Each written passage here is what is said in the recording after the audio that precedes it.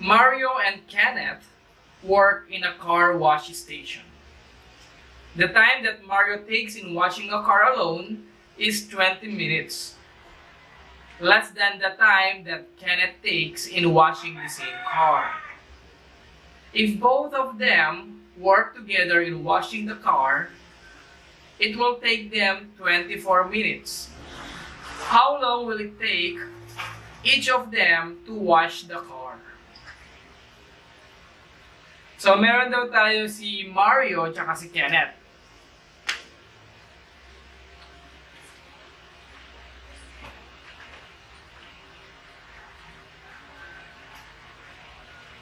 Si Mario daw, kino-compare siya kay Kenneth. So, let's say Kenneth be our X. Then, kaya daw niyang tapusin yung isang car ng less than 20 minutes kay Mario. So, X minus 20. Yan. Hahanapin natin kung anong oras, ilang minutes kaya tapusin ni Kenneth na mag-isa, at saka ilang minutes kaya tapusin ni Mario mag-isa, yung isang kotse kapag lilinisin nila. Nasa condition natin, kapag nagsama sila parehas, 24 minutes sila matatapos. So sa equation natin, 1 over yung time ni Mario, X minus 20, plus 1 over yung time ni Kenneth, X, is equal to 1 over yung time nila together. That is 24. Then, solve na natin. 1 over X minus 20 plus 1 over X is equal to 1 over 24. Find the LCD. So, dito sa left side, na ating equation ng LCD natin is X times X minus 20. So, divide natin, X times X minus 20 divided by X minus 20. So, X na lang, times 1, so X. Plus, X times X minus 20 divided by X. So, cancel yan, magiging X minus 20. Is equal to 1 over 24. Papahin lang natin. Next, simplify na natin. X plus X, that is 2X. Positive times negative minus 20. Over X times X, that is X squared minus 20. X. May X tayo. X times negative 20 is negative 20X. Is equal to 1 over 24. Cross multiply para mawala na yung ating denominator. So, cross. So, X squared minus 20X times 1. So, siya pa din is equal to 24 times 2X. That is 48X.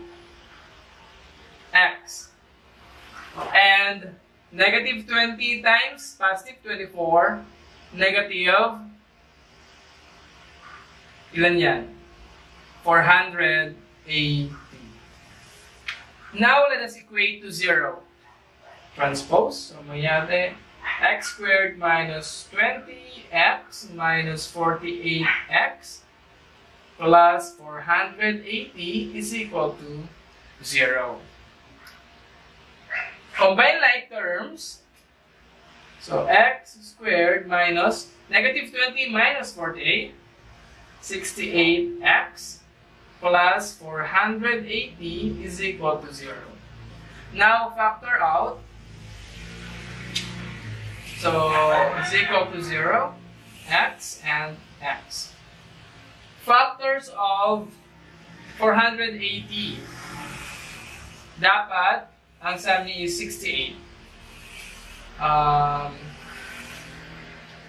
Can we try 60 times 8? 60 times 8? Tama ba? 60 times 8?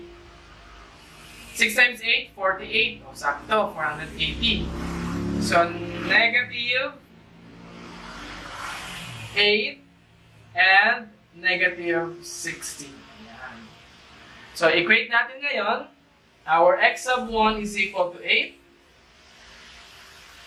And x sub 2 is equal to 60. So, balikan natin. Alin na ba ang kukunin natin dyan? Si 8 or si 60? So, kapag kinuha natin si 8, 8 minus 20, that is negative 14. Wala naman tayong negative hours. So, hindi applicable si 8. So, dapat mas mataas. So, hindi natin siya i-consider. Next, 60. 60 minus 20. 60 minus 20. That is 40. So, 40 minutes. Pasok. Ayan. Then si Kenneth, 60 minutes. So, yung answer natin, kay Mario, kaya niya ng 40 minutes. 40 minutes. Then, kay Kenneth, kaya niya ng 60 minutes. Tapusin yung isang car na linisin. Yan ang ating work problem. So, tandaan natin yung formula. 1 over yung time ng isang tao plus 1 over yung isa is equal to 1 over time nila together. Thank you for watching Señor Pablo TV. This is the application of our quadratic formula. Don't forget to subscribe in our channel.